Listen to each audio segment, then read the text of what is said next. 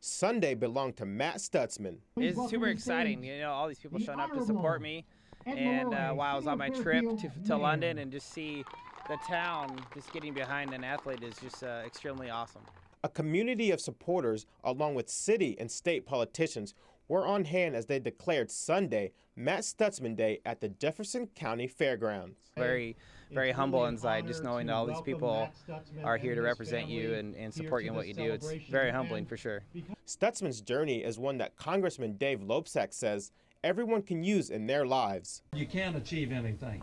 I think that's really the important lesson in some ways to be learned from all of this. As for Stutzman, yeah, the silver medal is great, but he's already thinking ahead to the next Paralympic Games. Pretty awesome. It's awesome. The silver medal is going to drive me for the next 4 years. So next, in Rio, I can go for a gold medal. Brandon Smith, KTVO Sports.